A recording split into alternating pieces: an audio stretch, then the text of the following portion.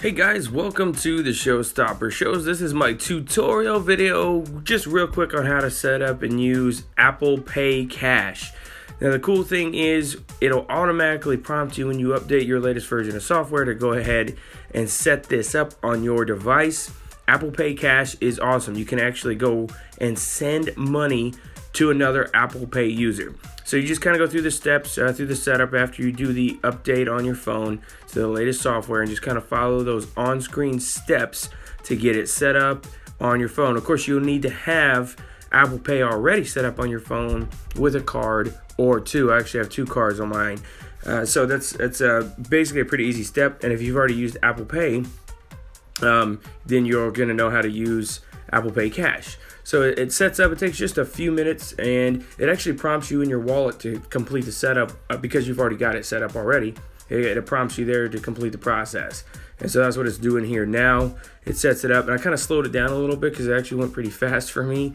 And I liked how it gives it kind of like it looks like its own debit card right there. I thought that looked pretty cool. And it was actually a pretty quick process. So there it's ready to go. It's set up on my device. It still says activating, but it's basically ready to go at this point.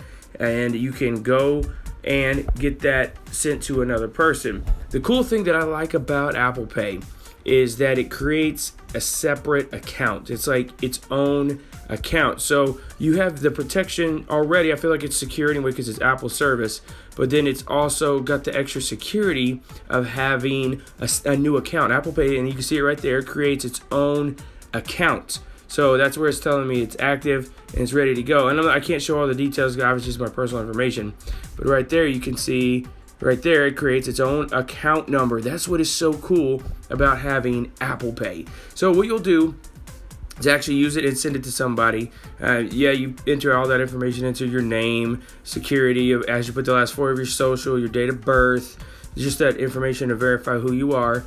And then it says verified, and then it's added onto your phone. And yes, I'm zoomed in here because I just don't want to show any of my personal information at this point, but you kind of get the idea. You go into your wallet and complete the steps after doing the update. So here you go to messages on your phone, and then somebody that already has Apple Pay Cash is going to show up right there at the bottom in one of your links, where you can actually send emoticons, that kind of thing, to somebody else, emojis to somebody else. You actually have that show up right there, and there it is. You can just tap plus or minus and send money or request money from somebody. It's that easy, and it sends it in the form of a text message. And then once it sends that message to them, they have the option to respond by either accepting the money or declining to send money, whatever the case may be. It's a very simple, free process. You're only using whatever money you're paying for. So somebody says, hey, we're at the restaurant and we'll split this meal, send them the $10 right there through Apple Pay. It's that simple. So that's my quick tutorial on Apple Pay. Hope you enjoyed it. Don't forget to subscribe, and I'll see you guys again. We ain't never gonna quit it.